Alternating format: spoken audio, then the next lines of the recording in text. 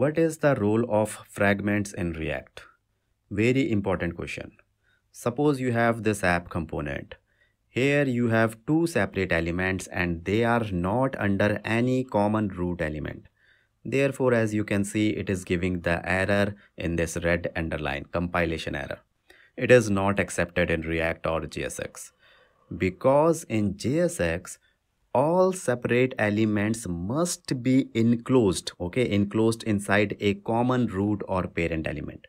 Okay, so now one solution to this is to put one extra div element as the root element like this. Now you will not get any error and it will work fine because you have provided the root element. But this is not a recommended solution, because might be the layout of your page will be heavily impacted by this extra div element. Okay, so what is the proper solution? That is to put the fragment tags like this over the child elements. This fragment tag specialty is it will not create any extra div or any tags in the browser HTML.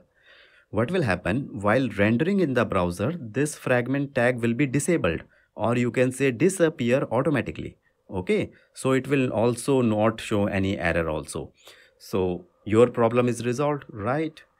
But there is one more shortcut way of putting this fragment tag, and that is like this: empty tags. Whenever you see empty tags in your application, now you know what they are. Most developers use this tags only because it is shorter, right? But yes, both of them are forms of fragment only.